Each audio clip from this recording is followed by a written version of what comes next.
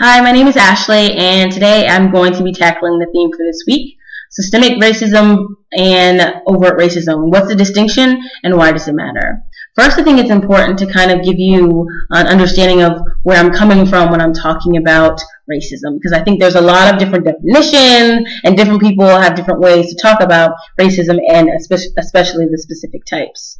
Okay. First thing I want to say is that racism is permanent. It's not going anywhere. Considering the United States history specifically, right, we're a nation built, right, as a result of racism, right? Now there's other institutions that intersect into that, but racism is definitely one of them. So yes, that means that even though we people of color can vote, can go to college, we have a black president, right? That doesn't mean that racism is going to go away because of those events or legalities that have been passed. Racism is permanent because power is permanent. So while our understanding of racism may change over time, it doesn't disappear entirely. But it doesn't mean resistance is futile, though, right? Because resistance is also a form of power. So when I mean power, I mean a productive force that can either be oppressive or transformative for people in society at a particular historical moment in time, right? So racism is permanent. That's the first thing. The second thing is that racism is produced through and on our bodies. Right? It's not solely about white people or bodies marked as white that come to the conclusion that they ideologically just don't like people of color because of the color of their skin, right? It's not just about that particular facet of racism that keeps racism alive. People of color also have a role to play, primarily through our participation in other forms of systemic oppression: classism, sexism, homophobia. Right? Those are specific systems that come together to create racism as we know it. But it definitely, we're not exempt from our role. We all have a role to play in this idea of racism.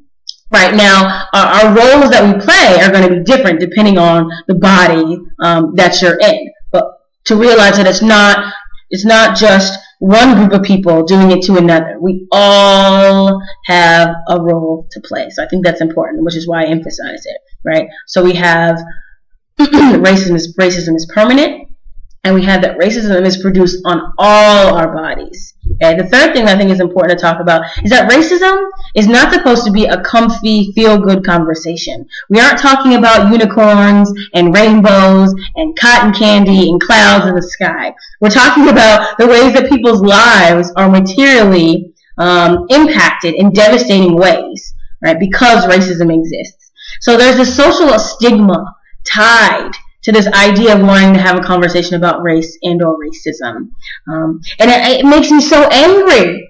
I am legitimately angry because I think that this is something that we should talk about. I struggled. Like, why can't we have this conversation? Something that affects everybody's life, not just people of color, right? Everybody's life is affected as a result of this form of systemic oppression. So why do we want to talk about it? Especially when I would talk to white people about it, I would always say, I'm not trying to take anything from you, but you're trying to take my voice and my lived experience away from me, right? So now we have a problem because now I can't have these conversations about the ways that my life is affected as a result of race and racism in the United States. But that's when I realized, to them, for some people, for some white people particularly who hold white privilege, I am taking something from them, right? I'm taking their comfort. I'm threatening their privilege, right? The comfortability of hiding or living in their white privilege without ever having to think about anything besides what they've ever known. So having these conversations aren't supposed to be easy or comfortable for anybody involved, myself included. These conversations are hard to have, but they are important to have because they continue to impact and affect how people live their everyday lives. Okay. So talking about racism isn't comfortable, and it'll never be comfortable. So be comfortable with the idea of you're going to always be uncomfortable when you have these conversations. So racism is permanent, racism is produced through and on our bodies, and racism is not a comfy conversation to have. Right? And so that kind of is going to transition into my kind of basic understanding of overt racism and systemic racism. Overt racism I generally think of when things, events, conversations, actions, they happen and you can point to it and have that aha moment, that aha racism moment where you can literally point it out, right? So someone calling me a nigger, right? Or someone of Arabic, Middle Eastern descent being called a terrorist, right? Those are examples of overt racism because it's coming out of someone's mouth and I can, aha, that's racist, right? That aha moment is what I typically use to make a subtle distinction between systemic and overt racism, right? So the intentions of overt racism, to me at least, are for all intents and purposes explicitly clear, right? It's clear cut. But then again, at the same time, it's difficult to even have this conversation about the distinctions between overt and systemic because depending on who you are, those aha racism moments that I can point out as a person of color moving through the world, right, may not be so clear to other people, right, whether it be other people of color or white people, right? So it's important to definitely understand that the distinctions between these two types are not distinctly categorized and separated from each other. They overlap. They bleed into each other, right, depending on who you are and how you're interpreting the situation. And so that kind of leads into systemic racism. When I think of systemic racism, it's a general reference to how people of color are discriminated, misrepresented, and disadvantaged through subtle and silent means, right? Subtle and silent means. So in other words, racism is reproduced in numerous ways through social institutions and the regulatory practices, right?